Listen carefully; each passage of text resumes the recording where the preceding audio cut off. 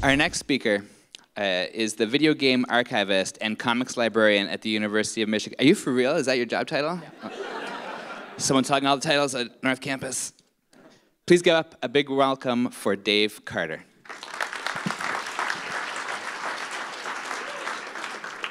Hi, everyone. Yes, I am the video game archivist and comics librarian at the University of Michigan, which is a job that 12-year-old Dave would have thought was really cool.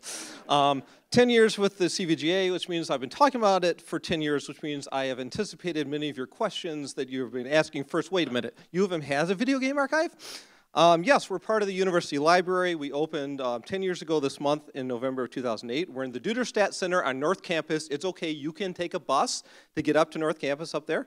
And our goal is to support the teaching and research interests of the University of Michigan students and faculty and staff as it relates to games. This is what it looks like, which is probably not what was in your mind when you first thought about the CVGA. But we have game stations and games available for people to play up there. That's pretty awesome. What kind of stuff do you have? We have about 8,000 different games available right now. Actually, it's more than 80 different gaming systems when I last counted, as opposed to when I put these slides together.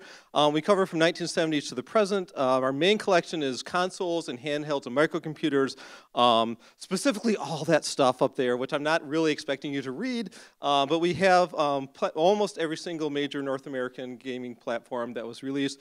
And we also have a ton of microcomputers, and we have handheld things, as I mentioned. Here's, if you want to see what 8,000 games on a wall looks like, that's kind of what it looks like. That's one of our games that we have, the Atari VCS, and Intellivision, a Coleco. Those are some of our older platforms that we have available. Do we have anything besides video games? Why, yes, we do. We have board games. We have tabletop role-playing games such as Dungeons & Dragons and the like. We have game soundtracks available for you to listen to. We have books, journals, magazines, other secondary sources. We also have ephemera like posters and tchotchkes and those sorts of things. It's really cool. Where do you get all those games? About half of our game collection was donated to us. People have this stuff in their basements and they don't want to throw it away, but they don't want to see it go to waste, so they give it to us. We also purchase stuff. Older games we'll purchase off places like eBay and stuff like that. Newer games we purchase from retailers.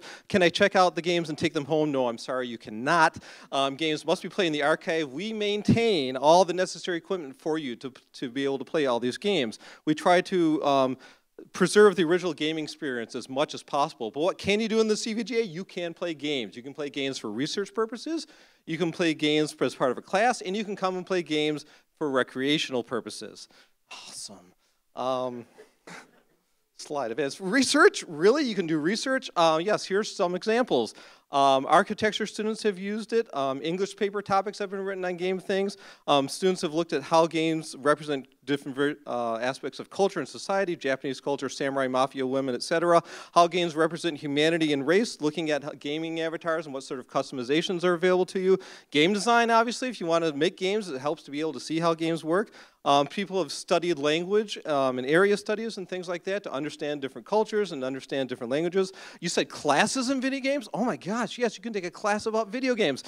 Just this semester, fall 2018, classes in American culture, comp lit, education, electrical engineering, computer science, psychology, screen arts and culture, a class on zombies and video games. That's pretty awesome. Can I just come in and play games? Yes, you can. When it's not reserved for teaching and research, the CVGA is open for your play. Photo ID is required. Minors under 13 must be accompanied by an adult. Smash Brothers can only be played on Fridays.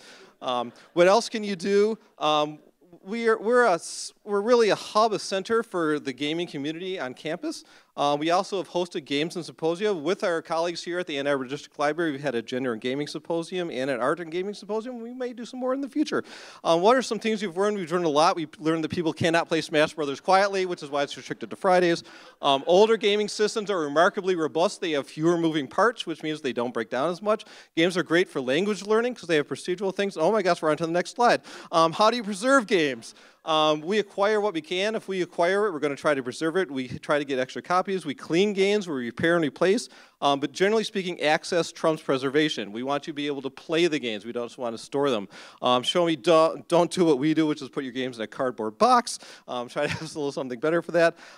You see we have lots of different gaming systems. Like when Nintendo goes bad, we just pull another one off the wall and put it in its place so people can use it. We clean stuff, WD-40. What sort of things are you working on now? A few things we're doing. doing. We're working this semester on copying old microcomputer games for Deep Dark Archive. We're working with a couple of our other colleagues in the library and collecting and archiving queer interactive fiction.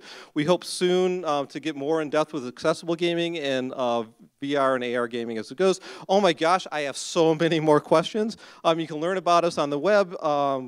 We have Twitter, Facebook, Instagram, UMCVGA. You can also Google us. Google Computer and Video Game Archive. More information will come up. Thank you very much for your time. That was a very fast 5 minutes.